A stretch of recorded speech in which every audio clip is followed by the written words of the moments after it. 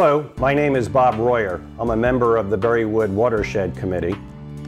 What we're going to do today is give you a presentation in here of effectively about 80 photographs that are going to give you a photo tour of the watershed area and what it looks like above stream of the Cattail Creek in Berrywood, so you can have a full understanding of what feeds into our area.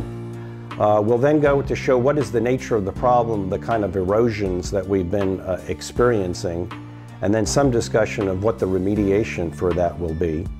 We'll also kind of take a look at some of the areas of need of repair of the bulkhead, the deck, the decking, as finger piers, as well as the parking lot and some alternative pervious pavers and stuff that we would like to consider.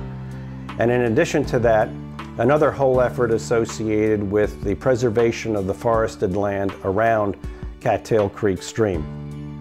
It has been overcome in the past by a number of non-native invasive species that have threatened the life of a lot of our very mature tall canopy trees, young saplings, and a lot of our lower level shrubs. So we're going to be showing some of the photographs of what we've already done to remove the invasive vegetation there, and what some of the exciting new plantings and reforestation efforts that we'll be doing in the upcoming months, starting this fall going into next year.